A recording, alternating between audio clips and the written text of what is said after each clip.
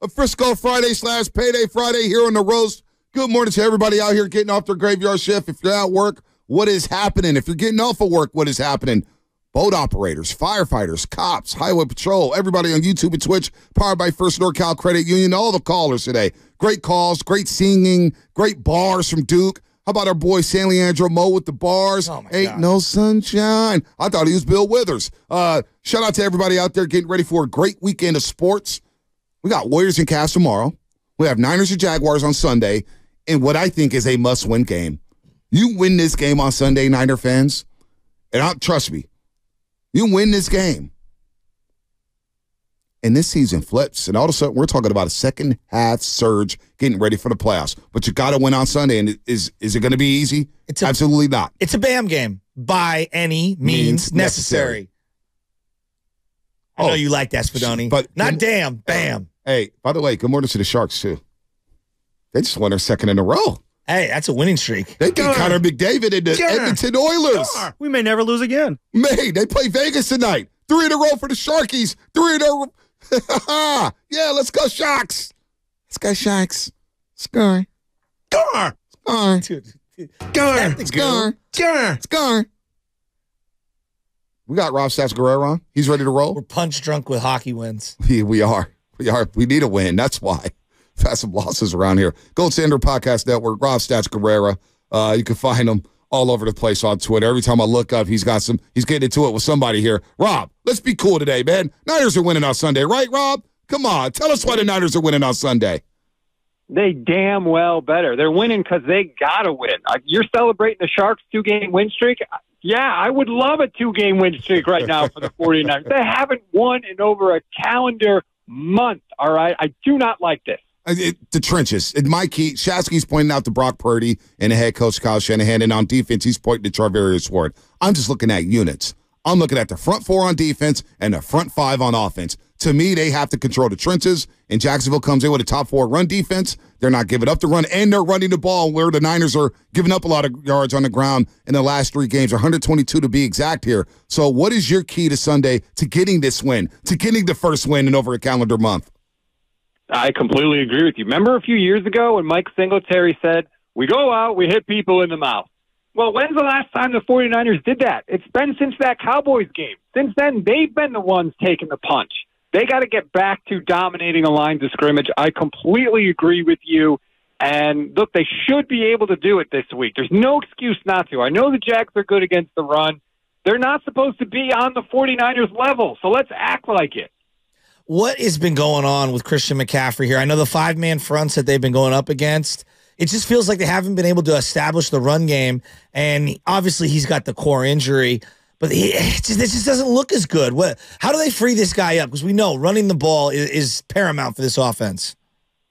Well, yes, it is, but I actually think this week they might have better success getting him the ball as a receiver than a running back. The Jags allow 7 receptions per game to running backs this season. I like that. In talking to some people in Jacksonville, the biggest weakness is covering running backs coming out of the backfield. Well, who does that better than Christian McCaffrey? So I almost think their best bet to get him the ball this week, yeah, you can hand it off, but if you really want him to have an impact, I think you throw it to him. Steve Wilkes coming down from the booth to the sideline. That's been a big talking point. We've had Brian Baldinger on. You know Baldy at NFL. He says it doesn't matter. Just call the play and execute the play. I believe it doesn't matter at all. You see guys, Vic Fangio, Dan Quinn, they're in the booth and whatever. What did you make of this whole Steve Wilkes coming down from the press box to the sideline? I thought it was a giant waste of time. The problem with the 49ers defense is not the physical location of the play caller. Like, do we really think that the 49ers could not get messages from the sideline to the booth? Was the carrier pigeon shot down? Of course they could get messages there. I think this is an excuse. I really do. I think it's when they lost to Cleveland, it was, well, if Jake Moody just makes the kick, then we would have won. When they lost to Minnesota, it was, well, that blitz call, if we just didn't do that, we would have been fine. And when we lost to Cincinnati, now it's, well, if Steve Wilkes had been down on the field, we would have been good. Like, what is the excuse going to be next week if they lose this game and Steve Wilkes is up? Uh-oh. Breaking up apart. I think his phone broke up. Hold on, Rob. We're going to get you on. His audio cut out for a second here. Audio cut out. Hold on, Rob. Hang tight. Hang tight. Get Rob on there. We'll get him. He's on the road there. But he's right. No excuses. No excuses. You got Chase Young. You got Nick Bosa. We always say that. No excuses. And then stuff happens. And then we make all the excuses for the world. But they come from the locker room. They come from the locker room, and then we feed off of that. So, look, I'm with you, Shasky. Bam. By any means necessary. By any means necessary. Win a football game. We'll get to the offense in just a second, but I'm looking at tone setters. And to me, the highest paid defensive line have to set the tone this week. I'm looking at the numbers here. They've given up 122 yards per game on the ground the last 3 games, which coincides with the 3-game losing streak. They're giving up 4.4 yards a carry. You're allowing teams to be ahead of the sticks. You're allowing teams to set up themselves for 3rd and 2s and 3rd and 3s and 3rd and 1s. And with this personnel that you're playing against, Doug Peterson feasts on 3rd and 2s and 3rd and 1s. They are a very good team when it comes to getting first downs and controlling the clock. And they've got a lot of guys in Travis Etienne, Calvin Ridley, Christian Kirk, Evan Ingram, and they just traded for Ezra Cleveland there for the Minnesota Vikings, who's given up 1 sack in his last 366 pass blocking attempts. All right, we got Rob Stats Guerrera back. Go ahead, finish, Rob. You're on fire there, but our phone line's cut out there for a second. Yeah, I think we're being a little unfair to Steve Wilks. If I told you that the 49ers had a 3-game stretch where they gave up more than 24 points per game every year since 2019, would you be stunned? Because I think most people would be. We're acting like the defense has never played worse than this. Well, this is what happens to this defense every year. We have seen them have stretches like this. I think Steve Wilks is getting too much blame. I would agree with that. The only distinction is that you've never heard this many of the players complain about it openly, and so whether they're scapegoating him or not, I find it random that a team with Bosa and Fred Warner and all the Charvarius Ward, all these high-paid guys, Hargrave, they're making such a big deal out of this because we could talk about it till we're blue in the face. But clearly, internally, there's something to this. But I don't want to talk about Wilks on the sidelines. So stupid. I want to talk about the quarterback. These next 9 games feel massive for him. And this one in particular, coming off the bye, given everything that's going on right now, he cannot turn the ball over in the 4th quarter in this game. He can't turn the ball over at all in this game, and that's a tall order because the Jags are tied for the league lead in turnovers forced. This is what they do. This is how their defense gets stopped. They're 30th against the pass, Jacksonville is, but they get turnovers, so it hasn't hurt them as much this year as you might think. Brock has to protect the ball, especially go look at some of his turnovers. That stupid interception in the red zone against Cincinnati, that's on 1st down. A lot of his turnovers are coming early in the down. That was a 7-point game. 1 second, I'm going to stop you. 7-point game, 1st down. He doesn't hand the ball off and then doesn't flip the ball to Kittle for whatever reason, rolls out. It's going to be a penalty no matter what because all your linemen are downfield, and then throws the ball instead of sliding on 1st and goal in a 7-point game after you've gotten 2 stops consecutively from your defense. So continue. That play in particular, there are no excuses other than Brock made a horrific mistake on that play.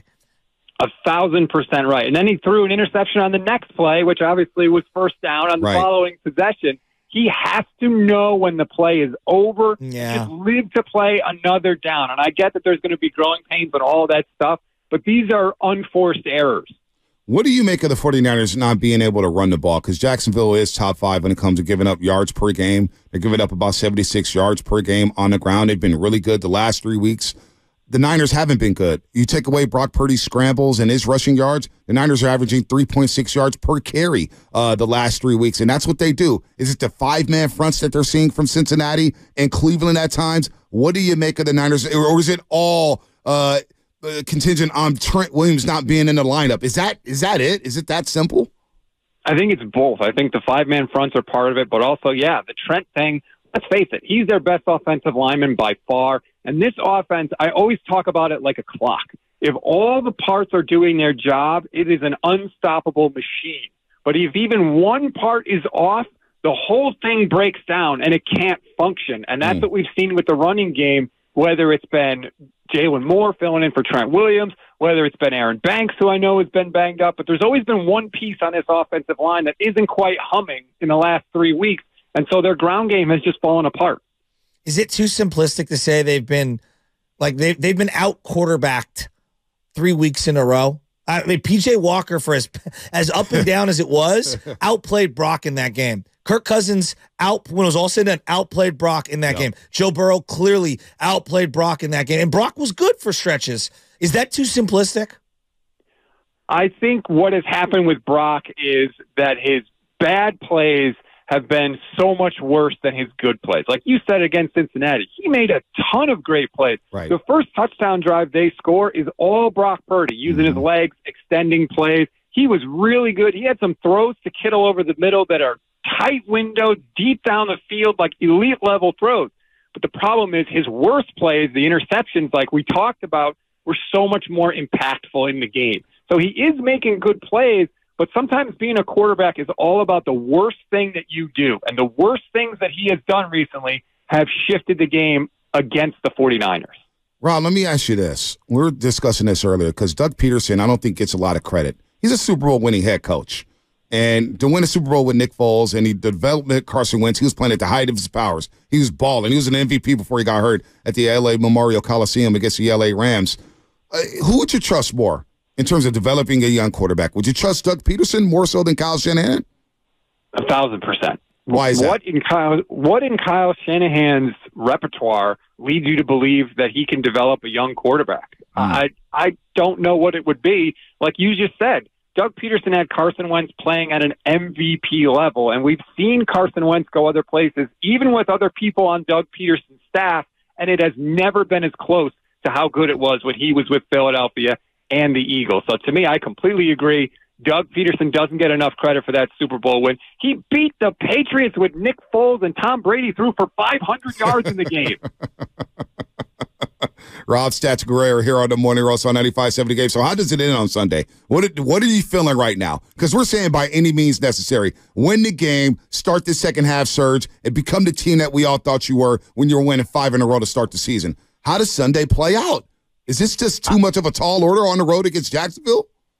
No, I think you're going to get two things that are going to be better than what we've seen lately. Number one, I think you're going to get a better effort from Christian McCaffrey. I think he was pretty banged up. I think he's going to be a little rejuvenated. And two, you're going to get the desperate 49ers. You're going to get the 49ers with a little sense of urgency. Yeah, they're talking like, oh, we know we can do it. But I think they realize, like you talked about a few minutes ago, if you go 5-4, the difference between 5-4 and 6-3 is massive. If you lose this game, you are in free fall. You have wasted your incredible start to the season, all that stuff.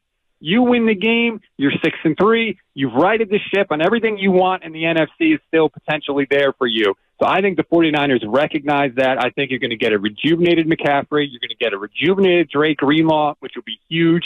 And I think you're going to get a 49ers win. All right, there it is. Rob Stats Guerrera, Gold Standard Podcast Network. Check him out. He is really good. He's tapped into the 49ers, man. He's talking Niners all day long. I know he'd be locked and loaded on Sunday. Rob, always appreciate the time, man. Thanks for always joining us.